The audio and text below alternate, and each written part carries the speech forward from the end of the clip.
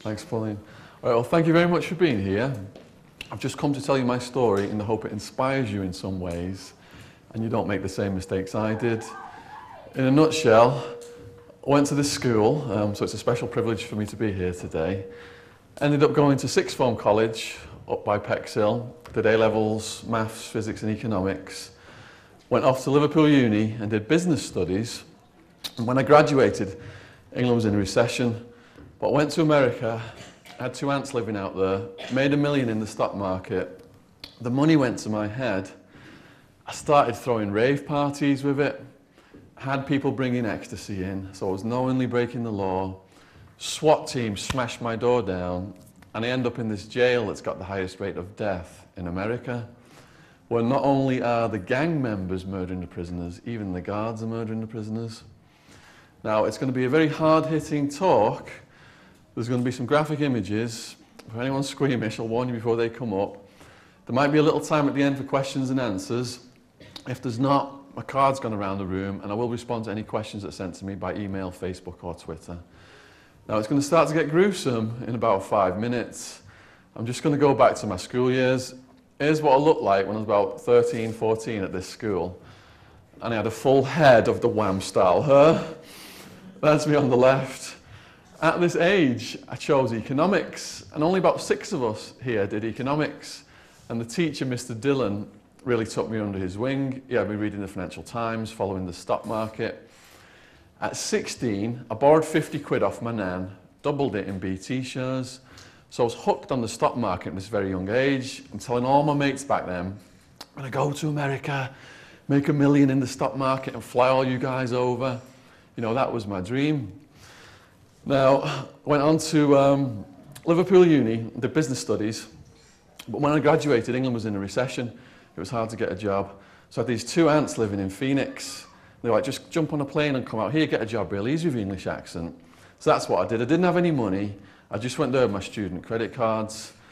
And my first 2 years, because the job was commission only, I was basically living off cheese on toast and bananas, just wondering if I was ever going to make it. But 5 years in, pursuing my dream, working these long hours, I'm the top guy in the office, making over $500,000 a year, got my own staff, secretary, cold callers. I'm only in my 20s and I've got enough money to retire. I put that money into technology shares and they all shot up. And that was how I became a millionaire. But I was also throwing raves. Now this goes back to when I was at uni. The acid house scene had started in Manchester. It was news headlines every weekend. Young people breaking into warehouses, breaking into airplane hangars, wearing all this crazy coloured clothing, dancing to what was a new style of music back then, and taking this drug called ecstasy. So I was seeing this on the news and wondering what it was all about. Now, I had a mate out of Manchester. He says, come and check this club out. I went to the club, I tried ecstasy, tried speed, kept doing drugs and not thinking of the consequences. When I got to Arizona, the rave scene was very small. I started throwing house parties for dozens of people at first. I'm showing off because I've got the most money, buying everybody drugs, thinking I'm Mr. Cool Guy and it's never going to catch up with me. And I'm getting as addicted to the lifestyle and the attention I'm getting from throwing these parties as I am getting addicted to the club drugs. And it just got bigger and bigger and bigger.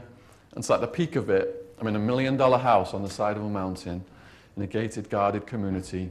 Got my own swimming pool, jacuzzi, got my own rave, clothing, music store. I think I've got it made, but I've been breaking the law for so long and getting away with it. I'm also thinking that I'm above the law and it's never ever going to catch up with me. But it always does, sooner or later. And on May 16, 2002, there was a knock on my door. Tempe Police Department, we have a warrant, open the door. I'm on the computer, I jump up, I look out the peephole and it's blacked out. Run to the bedroom to get my girlfriend. We're like, what should we do? What should we do? I think we better let them in. We get halfway through the living room. Boom! Door just flies off its hinges. Hands above your heads, don't move, get on the ground now. So they crush us, handcuff us. I'm yanked up and I'm charged with talking about illegal drugs on the phone. Over 100 people are arrested with me in SWAT team dawn raids. Half of them are girls. Anyone who spoke about drugs on the phone was arrested because the cops had been recording all of our conversations. All of my money was seized and I never got any of it back. My bail was set at $750,000 cash only, so there was no way I was getting out of this jail. I've got a video on my YouTube channel right now that's got about 500,000 hits. It's the guard's screen in his control tower in the jail I was at. He's supposed to be watching this and stopping any trouble as it happens, only he wasn't watching it closely on this particular day. It's a video of an Aryan Brother prison gang member murdering another inmate who's refused to beat someone up for the gang. Method he uses to kill him, for almost 10 minutes, he just smashes this guy's head over and over and over into the concrete. 10 minutes in, the guards still haven't responded. And you can see him just stomping on the back of the guy's head and neck, blood just going everywhere. 20 minutes in, the guards still haven't responded. So he picks the dead body up, brings it out right in front of the camera, like he's trying to show it off. He tries to throw it off a balcony. It gets stuck on a railing, and he just starts kicking it over and over and over again. Only then do the guards notice what's going on and put this guy down. This is how much control the gangs have got in this place over the prisoners versus the guards. Now, because I had female co-defendants, I knew what was going on the women's side as well. One woman was pregnant. She sat on the toilet, and she had a miscarriage, and she collapsed and passed out on the floor. The guards come in, revived her with smelling salts, ordered her to fish the dead baby out of the toilet, and didn't give her any medical treatment whatsoever. And the other women in there were pregnant. They actually shackled them down to a bunk, and they're chained down in that position while they're giving birth. Now here's what the jail cell looks like. About the size of a bus stop shelter, originally designed for one person. See, there's one bunk at the back. Over the years, they put 3 bunks in there, one on top of the other, so it's way overcrowded. The toilet is that stainless steel seatless thing at the front.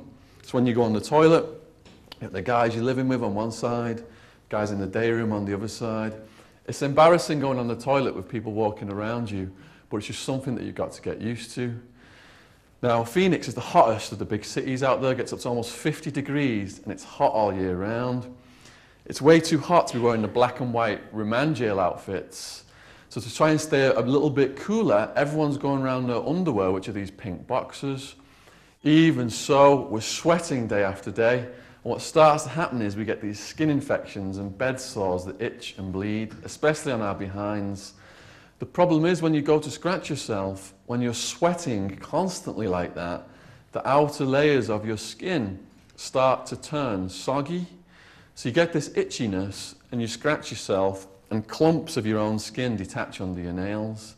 At night you're just tossing and turning in a pool of your own sweat and the itchiness is keeping you awake. Now it's completely gang controlled.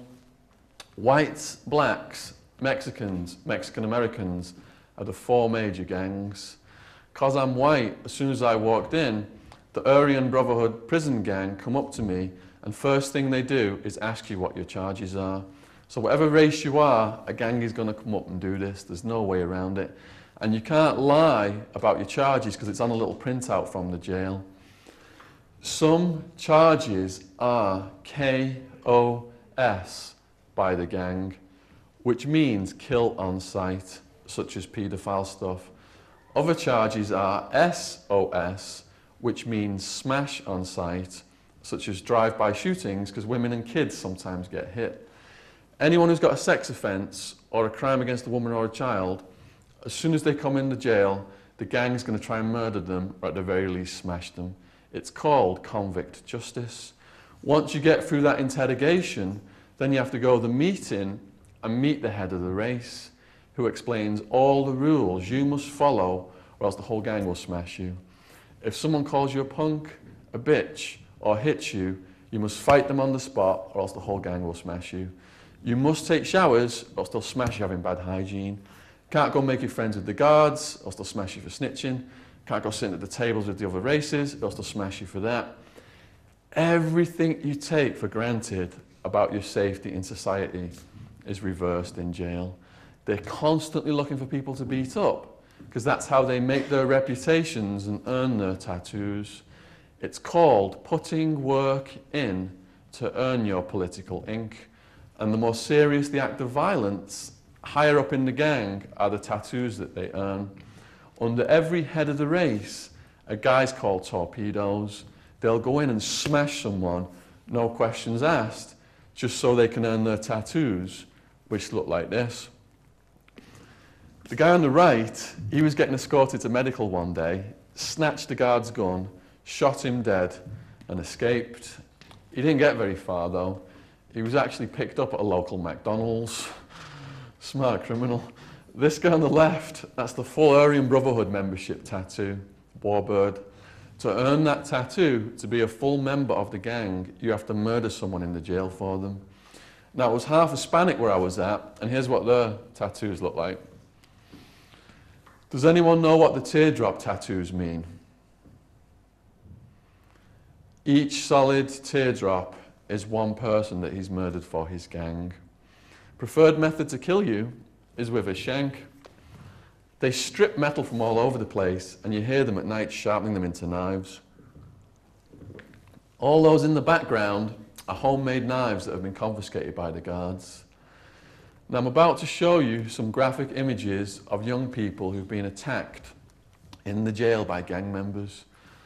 Why on earth would I want to do that? Because you see all these movies and music videos that make the drugs, crime, gangster lifestyles look cool, but they don't show what happens to the young people when they get busted. The old cons are checking them out when they walk through the door as potential to rape, rob, and do a range of bad things to. So I'm showing you the other side of it, so you've got more information to make your own decisions. Before I go there, I'm going to backtrack. This photo at the bottom, it's a PR photo put out by the jail. It portrays the holiday camp atmosphere you hear jails described as in the news. Fresh-faced youngsters going in, hair nicely groomed, stripes all clean. Looks like they're going to have a good old time playing video games and watching TV. You hear this in the news all the time. Please don't fall for it. What's happening in the media right now is they're softening the UK public up for US-style justice. That's what our politicians are introducing to England right now. It's not the reality of what an adult prison is like for a young person.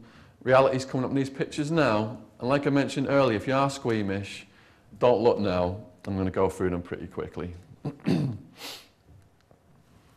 He was murdered during a race riot, stabbed in the head, shank across the face.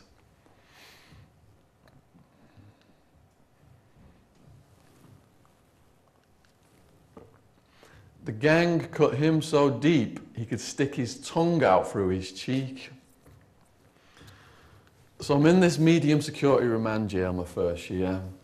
You know, my parents aren't rich people, but they remortgaged their house and come up with money for a lawyer. He's like, look, Sean, we can get you out of the jail. We can go court, have a bail hearing, get your bail reduced, and you can fight your case outside the jail. So I'm getting all excited. Yeah.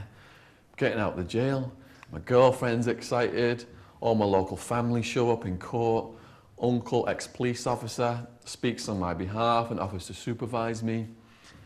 Seems to have gone really well, except prosecutor's trying to make her name off the back of my case. She sabotages the hearing. The judge, when he makes his ruling, he doubles my bail to 1.5 million cash only. When your bail goes over $1 million, you're automatically reclassified from medium security to maximum security. I thought these guys were hardcore over here. I was about to get thrown into where it was nearly all murderers. So the night I got moved, it was about 2 in the morning when I walk into the cell.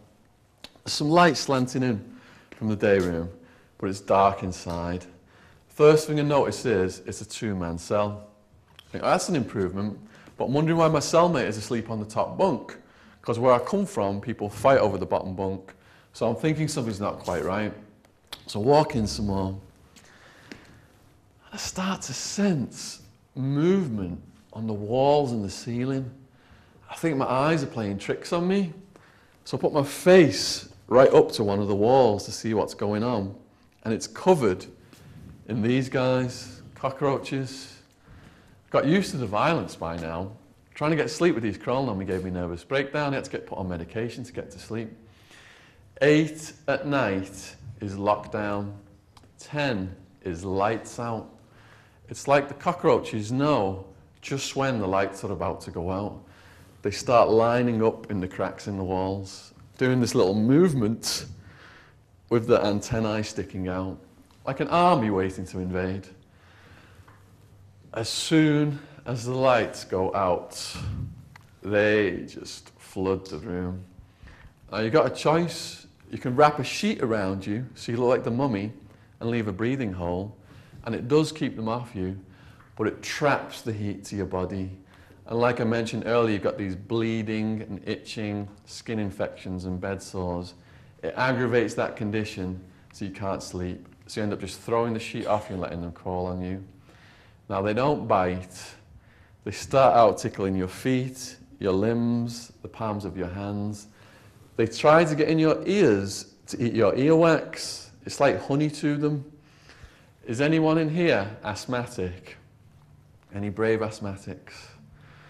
All right, well, check this story out. I've got a neighbour in maximum security who was asthmatic. He wakes up one morning, out of breath, grabs his inhaler, takes a blast,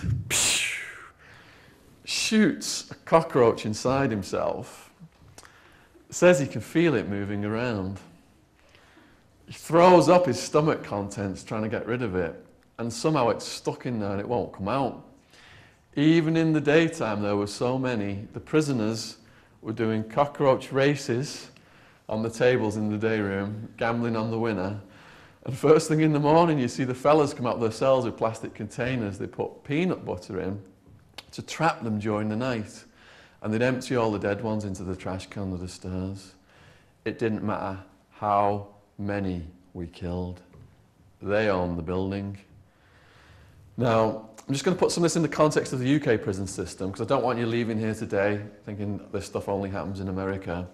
I've got a young person who was writing to me out of a London prison. He was high on ecstasy and weed, and he smashed his vehicle. And his best mate died in an accident, so he ended up doing time for that. And here's what he wrote to me from the London prison about the food. The food in here is just rank. It's no good if you're trying to stay healthy. Stews look like vomit. Curries are bowls of coloured water with disturbing meat. And chips are like rubber. I mean proper rubber. They are not edible. Also, in the UK, it's not racial gangs like it is in America, although it is starting in London with the Blood and Crip gangs. Everything's just following the American style, 5 to 10 years behind. Traditionally in England, it's gangs that are competing to control the drugs because it's big business. And one of the punishments they have in the UK prison system is they boil up sugar, bleach and water, throw it on your face, and the sugar makes it stick to your skin and it scars you for life. Now, there was another threat from the insect world in Arizona that also came out during the night that did bite.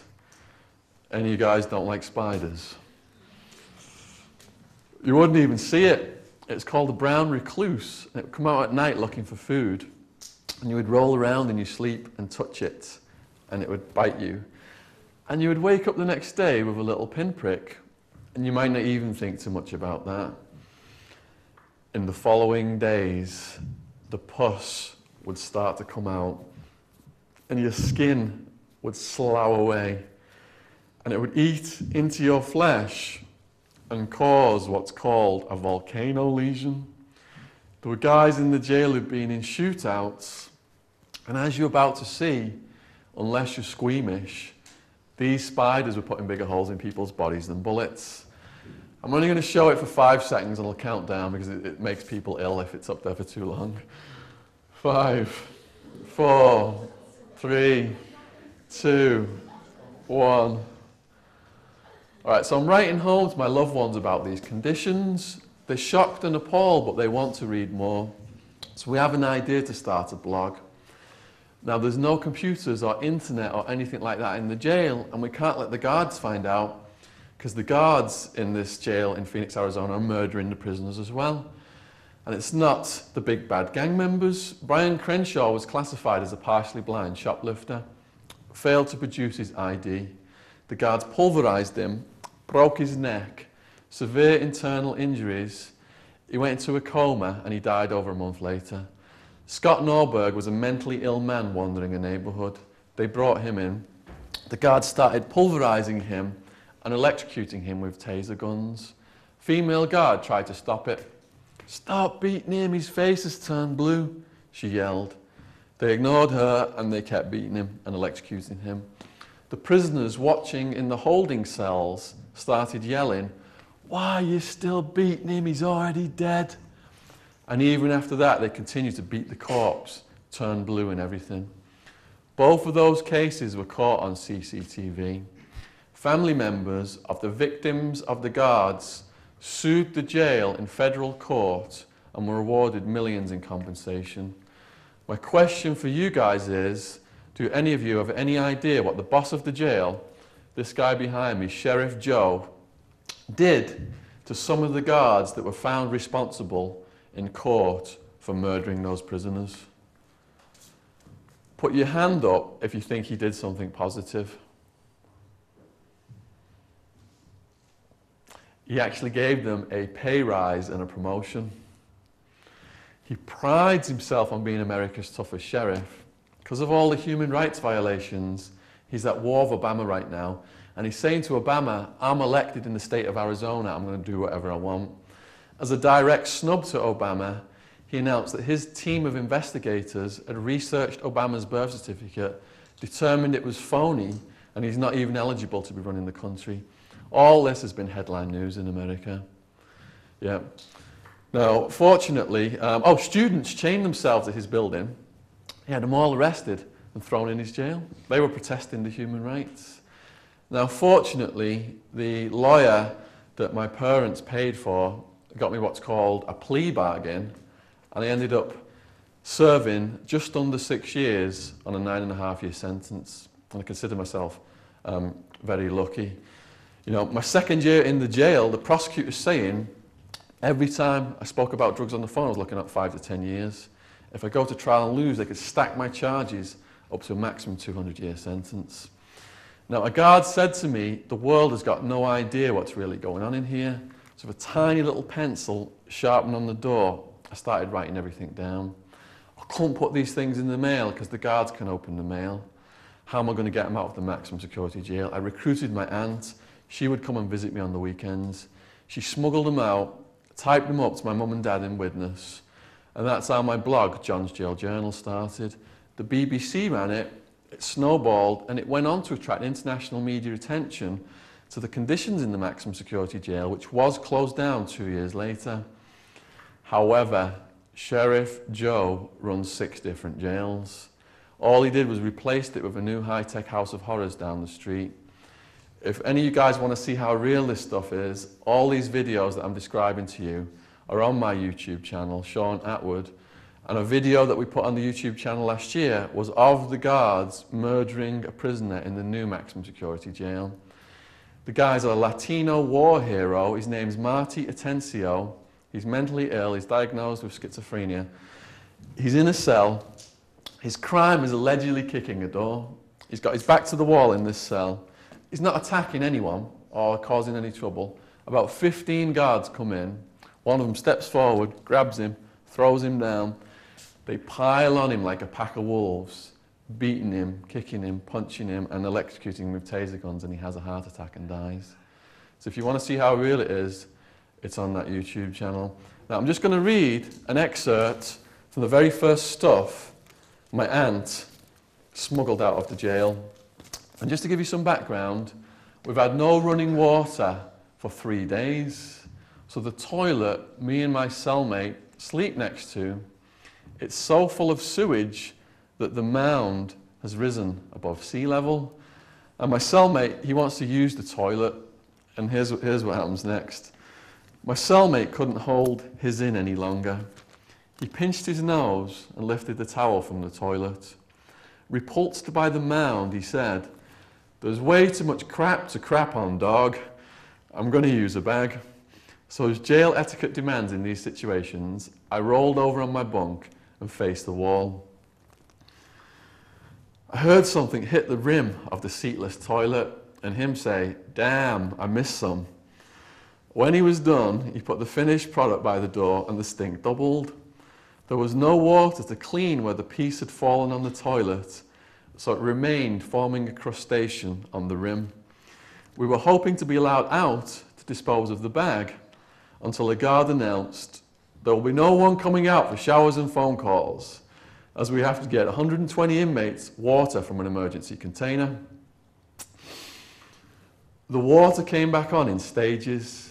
In our toilet, its level slowly rose. "Oh no," I said, "it's about to overflow and we'll be stuck in here with sewage all over the floor. One of us needs to stick his hand in the crap to let the water through," my cellmate said. "And you're the closest." The brown soup was threatening to spill from the bowl, so I put a sandwich bag on my hand. "I can't believe I'm doing this," I said, plunging my hand into the mound. The mound took the bag from my hand, almost up to my elbow in sewage. I dug until the water level sank. "I owe you one, dog," my cellmate said. "It's your turn next time," I said. Because the tap water hadn't come back on, I couldn't wash my arm. Not wanting to contaminate anything in the cell, I sat on the stool until the guard let us out for showers hours later. Now, once you're sentenced, you go to the penitentiary, the state prison system, and they take the black and white stripes off you and put you in an orange jumpsuit. I started out in super maximum security. The most violent, dangerous prisoners in the entire system are in there, including Arizona's death row. You very rarely get out of your cell. Armed guards in shank-proof body armor come and feed you through a trap in the door. My first cellmate in Supermax is a Satanist.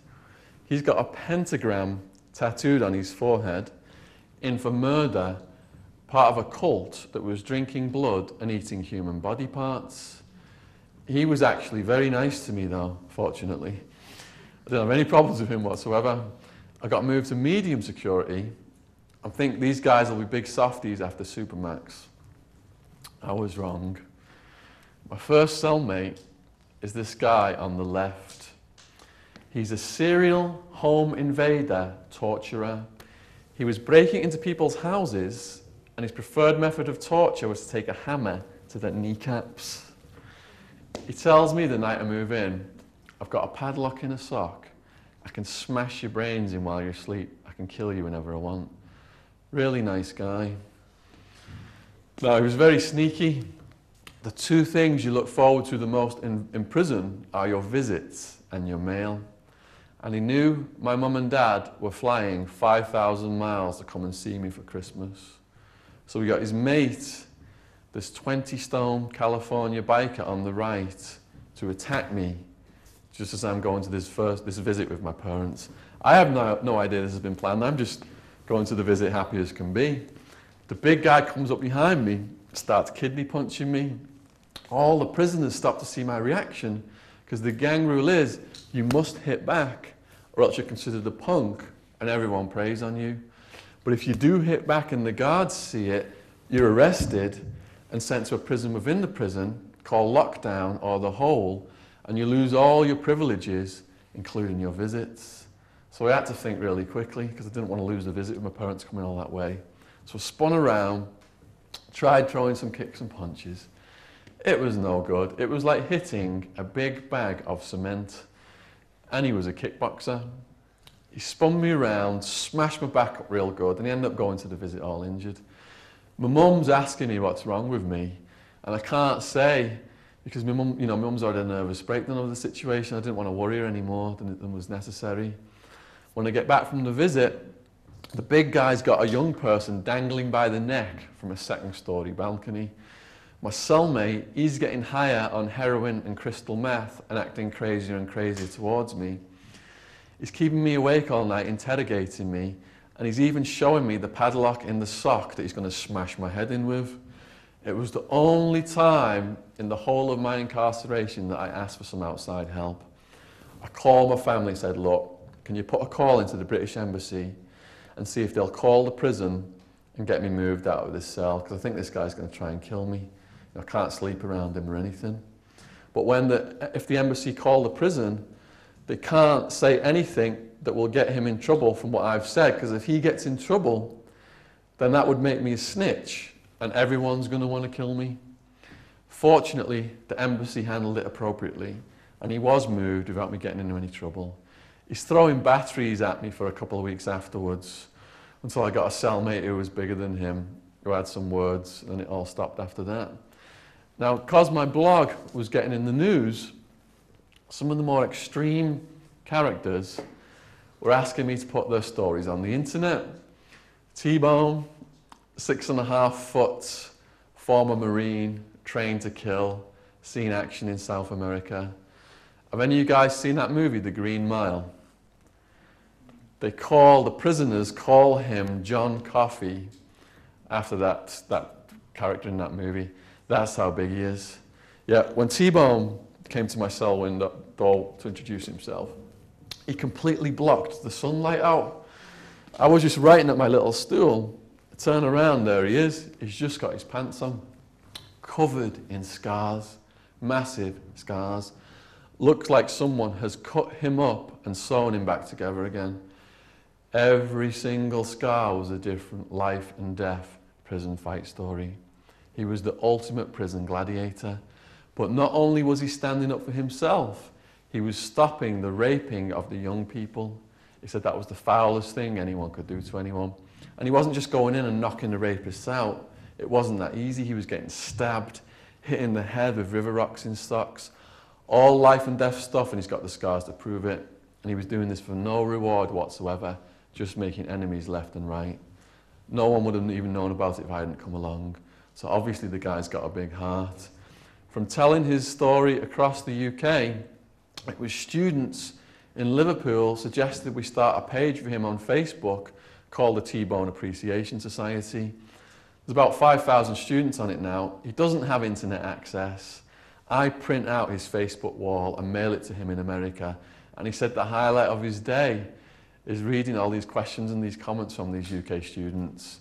And when he gets out, he's hoping to look into getting his passport and coming out and doing talks to schools as well. So if you're on Facebook and you've got a minute to give him a like or put some on his wall, it's all appreciated. All right, Frankie, Mexican Mafia hitman. He was in for murder for hire. He beat that case because all the witnesses disappeared. But over the years, he ended up serving 29 years of his life behind bars. He's only served 13 years of his life outside of institutions and prisons. Frankie's a bit like that character in Goodfellas, played by the actor Joe Pesci, the little gangster. One minute he's cracking jokes, the next minute deadly serious, shooting the way to that kind of character. The first time Frankie came to my cell window, my pants and boxers were down, and I was applying antifungal ointment to the bleeding bed sores on my buttocks. He took one look at this through the window, disappeared, and decided to play a practical joke on me. A couple of hours later, I got a mysterious love letter shoved under my door, commenting on my hairy arse and proposing we have a gay prison marriage. His exact words were, "I'm looking forward to shampooing your hairy arse on our honeymoon in San Francisco." Fortunately, that was just his sense of humour. He was a chess heavyweight, and I started to play chess with him on a regular basis, and there was no kinky sex stuff involved. Xena, 6.5-foot, charismatic, transsexual. That's a man who thinks he's a woman. Xena wakes up one morning, drinks a cup of coffee, grabs a razor blade, and starts to cut his man parts off. He gets the right side off, and the left side hides, and he's got his hand up in his guts looking for it, and where he's got it tied off to stop the blood comes undone. All his blood starts coming out.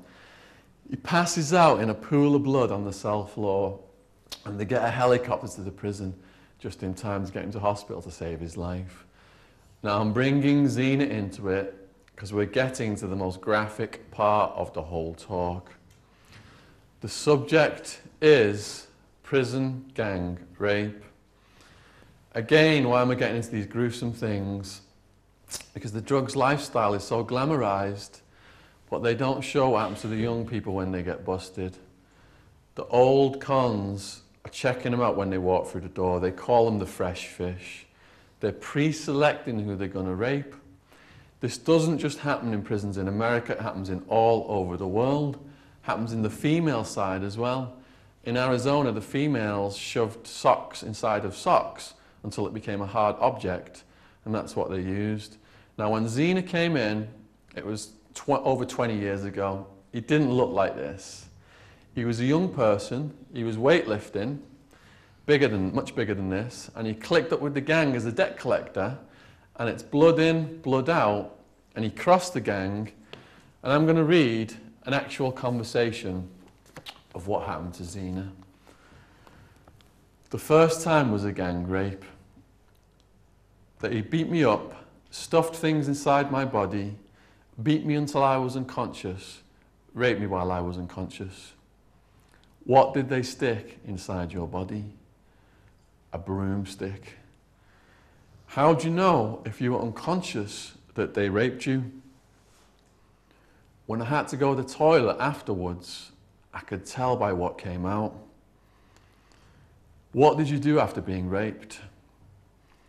I sat in my cell for 2 weeks, waiting for the scars to go. I got moved, but the same thing happened. They beat me up, raped me, used me afterwards as a sex toy, a prostitute, a punk. How come no one would help you? You can't snitch, and the guards won't even believe you. Did you think about killing the people who did this to you? I thought about killing myself first. I wanted to, I still do sometimes. At this point, Zina started crying, and he couldn't answer any more questions. But he came back later in the day with more information, and I said to him, have you got any advice for parents whose youngsters are in prison for lesser charges? Marijuana, drunk driving. Does this mostly happen to youngsters? Yes, it does, but it can happen to anyone. I've seen it happen to big dudes, skinny, even the ugliest people in the world. People who come to prison who aren't street smart and don't understand the mentality of ghetto life, they get preyed on the most. How did you stop it? I took the abuse for as long as I could, and I started fighting. I won most of the fights. When I stood up and told them I didn't care about getting killed, it stopped. You've got to be ruthless. You've got to be ruthless. That's understatement. Zina hadn't told me the truth as to how he'd stopped the gang raping business, because he didn't want to risk getting any trouble for what he'd done. Zina was studying anatomy, the human body, and he came up with an idea. The next 2 times the gang came to rape Zina, the first member of the gang to put his hand on Zina, Zina plucked his eyeball out, eyeball dangling out on the optic nerve, and Zina saying, I don't care if I live or die. That's what it took. Now, there's usually someone worse off than you in the prison system. And at the same time, Zina had a friend who was gang raped. Then they held him down, they took a light bulb, shoved it in his backside, and smashed it while it was in there. He had another friend who was gang raped and decapitated. They held him down, cut his head off with a shovel, which is not an easy thing to do and takes some time. When the head was finally off, they took it and they put it in an area of the prison where the rival gangs would see it to make the point that they were the most violent and ruthless out of all of the gangs. These guys looked at me as a visitor to their world with my little sentence. They were all serving decades, and the stories they told me just blew my mind. That's why to this day, I continue to put the stories on the internet. Now, I've not come here today to whine about getting caught selling ecstasy and ending up in this environment. I take full responsibility. My actions, choosing to break all these drug laws, lead into this. When I first started doing drugs, I was a little bit older than you guys. I'd seen the celebrity addicts, I'd seen the movies, I'd seen the music videos. I thought it was the funnest, coolest thing in the world. That's how it starts out, and that's why so many people get sucked in. But over time, you've got to do more drugs to keep the high going, or you step up to harder drugs, and it ends in a possible range of bad things. Drugs started as fun for my head bouncer, Cody Bates. He lost his mind in his late 20s. His parents sent him to rehab, and he hung himself. I married one of the most glamorous women in the raves out there. Drugs started out as fun for her too. She lost her mind. She wants to die in Egypt. She wants to get bitten by a snake and die like Cleopatra.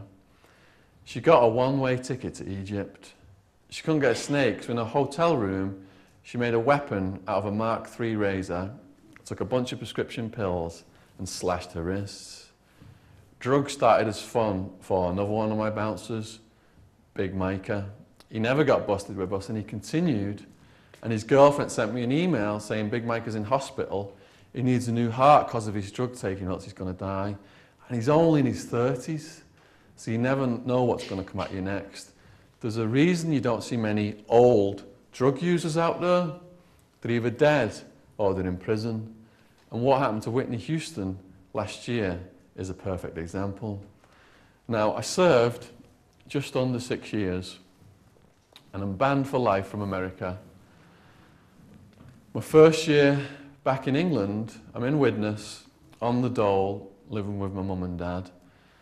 I can't get a job because it comes up I've got a criminal record for ecstasy dealing, and my story's all over the internet. You know, if you get busted smoking pot, drunk driving, you get a criminal record and it pops right up at the job interview process. And it's hard enough to get a job as it is in this economic environment. You've also got to think about the effects of choosing the drugs lifestyle on your loved ones. You know, I wasn't thinking about my mum and dad, getting my party friends high. They're 5,000 miles away, they'll never find out. Well, 2 months after my arrest, I'm the cover story of this newspaper out of Phoenix, English Sean's Evil Empire. It's 10 pages long. Everything I did and 10 times more are in this article. They portray me to be a cross between Tony Soprano and a vampire. So I called my aunt in Phoenix after reading it. I said, don't let my mum and dad see this, you know. They're just gentle, loving people. It's going to break their hearts. She said, Sean, it's too late. There's an internet version. Now, my mum read it and she had a nervous breakdown. She was a college teacher at the time, and she went into the college after reading it. And there was a group of foreign students, and she ran up to them saying, they all know, you know, they've read the article. They didn't have a clue what she was on about. My dad had to go to college and pick her up, and she's been on and off medication to this day.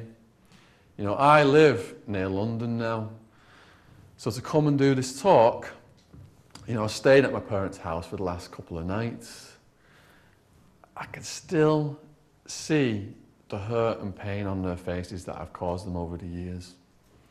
People say to me all the time, Sean, you live this wild and crazy life. Is there anything about it you would change? And automatically what I want to change is, I want to take that hurt and pain off their faces, but I can't, and it makes me sick to my stomach. And it's something that I've got to live with for the rest of my life. My party friends owed me hundreds of thousands of dollars. I barely saw a penny of that back. My parents remortgaged their house, cashed in their retirement accounts, and I've come up with almost $100,000 to get me out of that situation. You know, I still owe them most of that money. I'm just slowly paying it back. So you really got to think about the effects on your family. Now, an important thing I learned about myself is from the prison psychotherapist, Dr. O. I've got this risk-taking, thrill-seeking, adrenaline junkie personality type. That's why I was attracted to the ups and downs of the stock market, and it was also what attracted me to things that lead to trouble. He said, the key to deal with this is to view it as just energy. I was choosing to take my energy and put it into all these negative addictions. Racing around at 120 miles an hour in my sports car, high on crystal meth, hanging out with all these gangsters in the drug community, all this stuff that could have got me killed. I still hear the wolves howling for me to come out and party. You know, back then, all week long I could hear the wolves, and I couldn't stay in by the weekend. I just had to go out and party. Even now, when I hear an old school rave tune, it sends that jolt of excitement right up my spine. You know, and you get all that goose flesh feeling. It just takes you right back there. But I remember what Dr. O said. It's all energy. I'll take that energy now, go to the fitness center, do karate, come out on natural high, or jump around with 60 sweaty women at one of these body combat classes, the thumping dance music. It's like a rave in there about the drugs, and you come out on natural high. Now, you all look like model students. So did I back then. If any of you have got this thrill-seeking, risk-taking side to you, you just got to ask yourselves, you know, out of all your interests, what are the positive ones you could go and channel that energy into that won't get you in trouble? Extreme example. Say you're the kind of person who likes walking up to strangers, smacking them in the face and getting into fights. How could you possibly turn that around? Take that energy, put it to martial arts, boxing. At the end of the day, get awarded prizes for it instead of getting a criminal record that's going to go on to damage your future career prospects.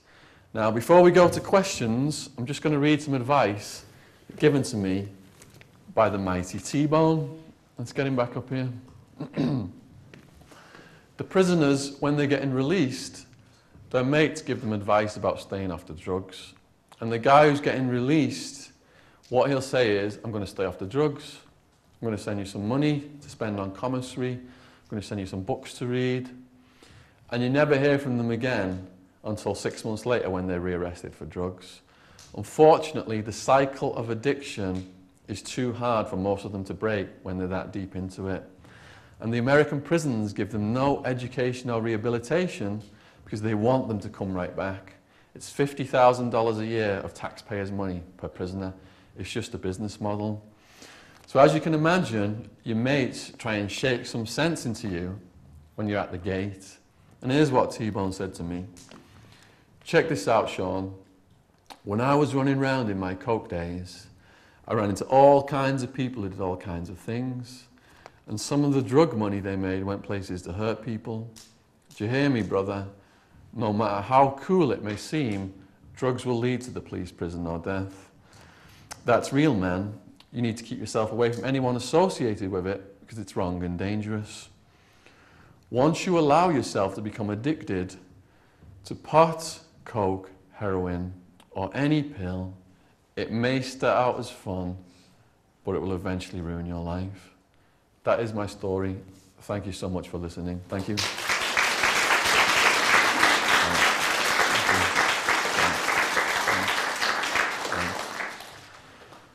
All right, if anyone's got any questions, I just need you to put your hand up. I know you might be stunned by the contents of the talk right now. And I definitely know on your mind is, how does a business graduate from Widnes who came from your school survive an environment like this? You know, because I'm not a tough guy, so that's got to be on your mind. Now, out of the over 100 people who were arrested with me were some of my bouncers from the rave scene, including my best mate from Widnes, who I grew up with, massive fellow called Wildman, twice my size. So I had those guys in there with me when I was first starting out, and we were all looking out for each other. We were one of the biggest groups in the jail because there was over 100 of us, you know, over the course of all the arrests. So it was more of a case of me seeing the violence in the jail than experiencing it.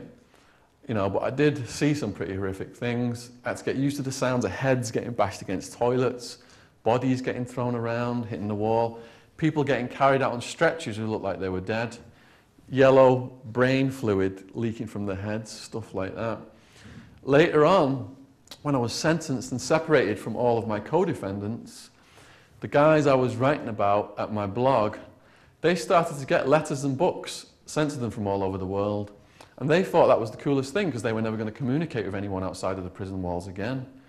So a community formed around John's Jail Journal, around my blog, and we all looked out for each other.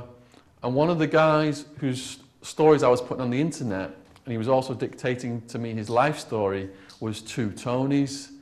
He was a mafia mass murderer who left dead bodies from Tucson to Alaska. He claimed they all had it coming because they were rival gangsters. So he didn't see anything wrong with that. He was serving 112 years. If you're murdering gangsters, you're at the top of the respect order on the prison yard. There's a hierarchy amongst the murderers. If you're a murderer of a woman or a kid, you're at the very bottom. The other prisoners try and kill those guys as soon as they come in. I did have problems with the gang members, but Two Tonys made them go away. Because if I got smashed, then I get moved and I can no longer continue to write his stories. And T-Bone and all of my other prison friends stood up for me as well during those situations. Do you guys know how they get the drugs in? Did someone whisper bum? Okay, what they do is people bring them to medium security or minimum security visit where you sat with the prisoner. They'll wrap the drugs in condoms, cellophane, balloons, and they'll have them on their body. Or they'll bring a baby and the drugs will be in the baby's nappy. Prisoners distract the visitation officers. While they're distracted, the drugs are passed under the table and the prisoner shoves them in his behind. The guys who specialise in this are called mules. They get paid a percentage of what they bring in. Now you're strip searched all the time in prison. As soon as you go in, clothes off, get completely naked in front of the guard. You strip searched after every single visit. So if you're a man, the guard stood about here, you're here completely naked, you gotta raise your man parts, turn around, bend over, spread your buttocks wide open and cough. And the guards are looking right up your backside to see if you're smuggling anything in. Those mules pride themselves on how many packages they can store up there without them peeking out during these strip searches. And you hear them, you see them walking back from visitation all bandy-legged. You think they get busted on that walk alone, but they don't, you know. There's also a foreskin search for drugs, but I will leave the details of that to your imaginations, as it's almost lunchtime. Has anyone got anything? We've got a couple of minutes left. Okay, right here. Did you see a future for yourself when you were in the... No, actually, you know, did I see a future for myself, he asked. When they told me I was facing up to 200 years, I didn't see any future for myself at all. And I know it sounds self-pitying, and my thing is I take full responsibility for putting myself in here. But at that point, I did just want to slash my wrists and end my life. The thing that would give me the strength not to do it was, I look at the photos of my mum and dad and sister and girlfriend, and I'd think, you know, my mum's going to get a call from saying her son's slashed his wrist in an Arizona jail cell, and that would give me the strength not to do it. I couldn't bear the thought of putting my family through that. Now, over time, as my writing progressed and developed, you know, I'm on a mission to expose what's been going on in this jail, and that's now developed into me becoming a published author. So that's my profession now. I never set out to be a writer. I only started writing because that guard said to me, the world's got no idea what's going in the jail. My sister's got a degree in classical literature, speaks 5 languages, always wanted to be an author. I never even read a single book of fiction before I got arrested. All I read was finance books. The last book I'd read before my arrest was in this school, and it was To Kill a Mockingbird, which was required reading in the English classes. Yeah. Now, you know, my mission was to get that jail exposed to the world. And just last Wednesday, My story was broadcast on national TV in America to almost 10 million viewers as an episode of Locked Up Abroad, Raven, Arizona. I woke up the next day with 500 emails. Yeah, people just outraged at the conditions, outraged at the sheriff. You know, prisons shouldn't be easy, but guards murdering mentally ill inmates routinely, dead rats in the food, cockroaches all over, you know, all that is illegal. The sheriff's purporting to uphold the law while those conditions are in violation of all these human rights. The episode now is going to be broadcast to 36 countries worldwide to over 50 million viewers. So people are going to finally know what's going on in this jail, you know, and I'm hoping that that's going to put pressure on Arizona to get those conditions improved. I've even had emails from people who supported the sheriff, and they've said after watching the episode they're no longer supporting him.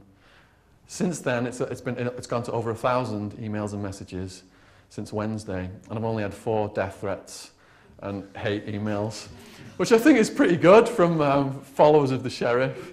I've only had 4, which is pretty good. So yeah, so in answer to your question, I didn't, you know, I was on the abyss of madness in there. Didn't really see what my future held, but it has sent my life in this whole new positive direction I didn't expect. I had no idea I would come in and end up talking to schools and stuff like that.